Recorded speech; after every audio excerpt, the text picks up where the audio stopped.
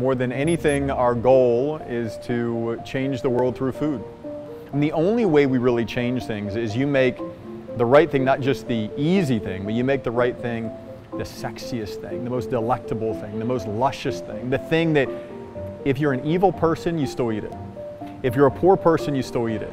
If you're too busy and you don't give a damn, you still eat it, right? That's how we change the system. You know what, I think growing up, dreaming of playing in the NFL kind of did something to me. You know, it made me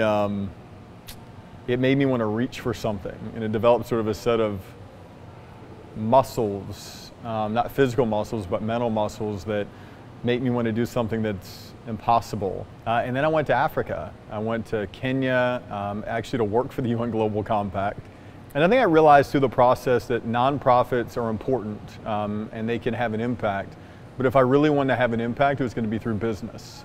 If I really wanted to solve urgent problems around the world, 67 million young kids on the street instead of school, 1 billion people living under $1 a day, climate change, these issues that really impact whether the world is moving forward or backwards, it needed to be through business. So I came back to the States, slept on my ex-girlfriend's couch for a little bit, saved some money, and decided that I wanted to attack one big system out there. And I looked at energy, and I looked at education, and then I looked at food, and then everything changed since that moment. I'm not a chef. Well, I'm passionate about food because we can do some good. I'm passionate about food because it's a system that if you flip it on its head, can solve real problems, can make people's lives better, can feed that kid in the front row in Nairobi, right? Can alleviate the anxiety of that single mom. If you're a millennial in Beijing who cares about the environment, but you're eating food in a way that is actually exacerbating climate change because of the water, because of the carbon, it's not a good thing. And that more than anything is the motivator. I mean, in the next 20 years, we want to have more of a positive impact than any other company on the planet. You've got to ask yourself, if you were going to start over in food, if you're really going to use food as a means to do a lot of good, what would you do? What would it look like? And I think you'd create all sorts of different categories of food that use less water and less land, that were healthier, that were more affordable for everyone. You'd make the right thing the easiest thing. And the question, how do you do that? And I think plants are one of those ways that you can. The beautiful thing about the future of food, it's just right beneath our fingertips.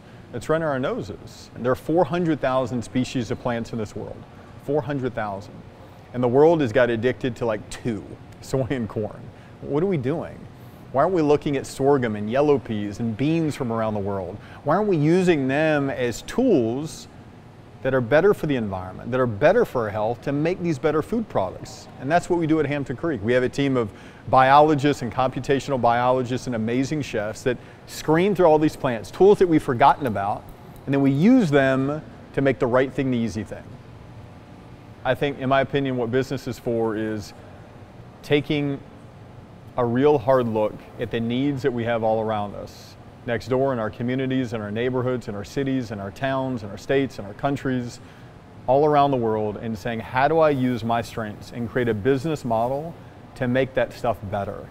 I think what it's going to take is for the biggest companies in the world to get a bit bolder, for companies like Hampton Creek to push them, maybe even scare them a little bit into changing, and ultimately help them and work together so that we can really change this thing. Because as proud as I am about Hampton Creek and what we're doing, we're not going to change the entire food system alone.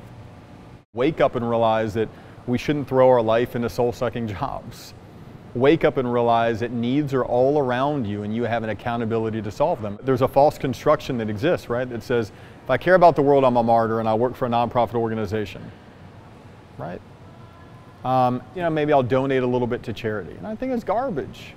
Like, you can throw your life into solving a problem through business. You have one little short life, and you can choose to spend that short life draining from the world or doing nothing from the world. Or you can choose to spend that life actually making things a bit better.